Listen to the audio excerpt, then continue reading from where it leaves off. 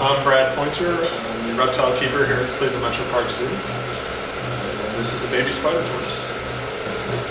They are just a difficult animal to get the eggs to hatch.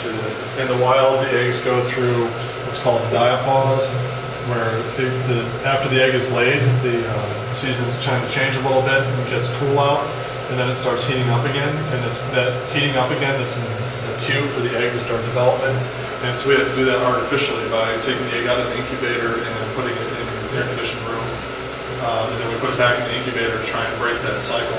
The one that hatched last year, I just let it go. In about 4 months after the cooling or so, it started to develop.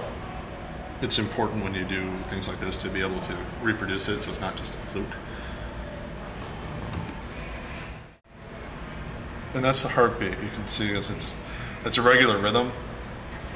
You can see how it goes to a crest, and then a valley, and then a small crest, and then a large crest. So it's kind of weird. It's like a boom, da-dum kind of thing. Other animals that we hatch out here, like Blanding's turtles, it's like 58 days. Exactly. But these guys they're so difficult. It depends on how much strength the embryo has, because it has to crack that egg and then it has to pull itself out. It was 19 days till there was movement in the egg, and then 4 days after we registered movement is when it hatched.